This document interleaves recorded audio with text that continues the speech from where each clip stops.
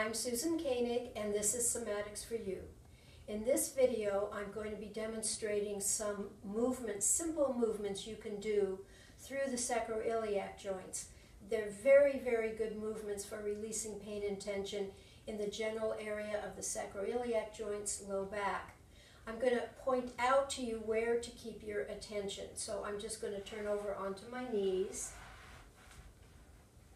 Here are the sacroiliac joints. This is where you want to keep your attention, but you also want to keep your attention up and down this line, through the sacroiliac joints, up the lumbar spine on either side of the lumbar spine, because this is the line of the up-down movement. And by keeping your awareness there, you'll really benefit through the movement through the sacroiliac joints. So now I'm going to lie down and demonstrate this up-down movement, up-down orientated movement through the sacroiliac joints. I like to start with my knees bent, my feet on the floor, and what I'm going to do is I'll start with my left. So I'm going to bring my left hemipelvis up towards my face and then let it release. Then I'm going to bring my right hemipelvis up towards my face and let it release. So if you look at my knees, it's a small movement, and you want to keep your buttocks nice and flat on the floor. That way you'll really get more of this up-down motion. And so in anasomatics, you want to do things slowly.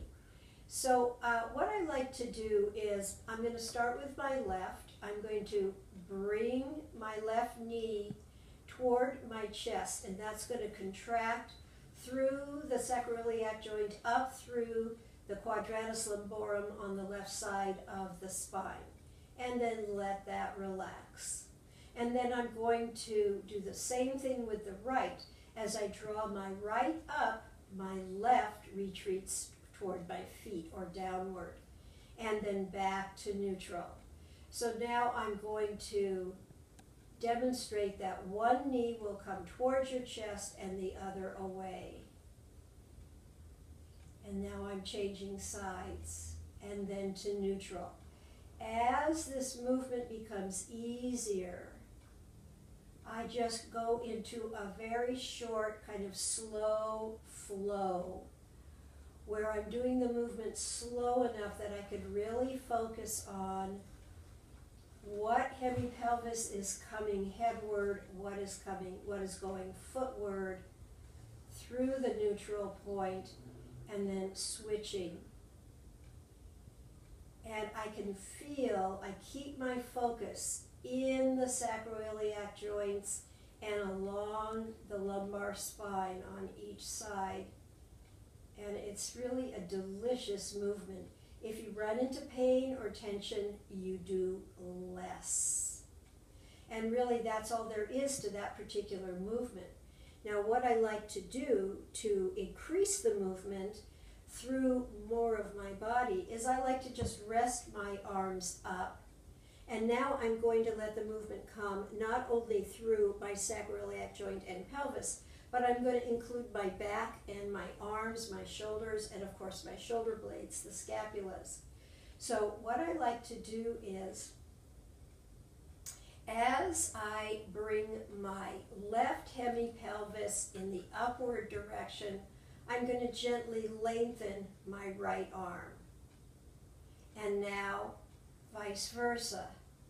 So I have an up-down direction going all the way through from my pelvis, through my sacroiliac joints, through my lumbar spine, through my back, through my shoulder girdle, my shoulder blades, shoulder, and arms.